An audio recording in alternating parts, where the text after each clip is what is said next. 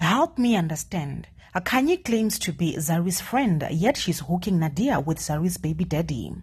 Also, she was Team Zari until she felt like Zari was dethroning her. Then she got frustrated and started projecting.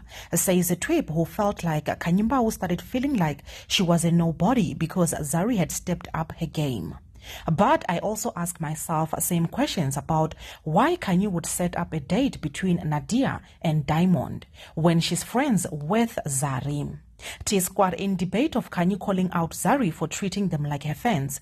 This trip says, no man, Khanyi didn't treat or talk to anyone like a groupie or a fan. Zari on the other hand automatically assumes everybody wants to be her. I'm with Khanyi on this one. At T-Squad, it seems like people just did not like Zari's presence because it came with a lot of fights and absolutely no peace. Zari, what a toxic person. She is a negative energy. What she did to Annie by calling her insecure in front of her husband was just messy and unnecessary.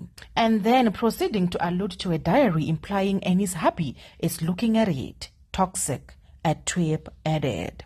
T-Squad, your thoughts? Do leave your comments down below. I love you.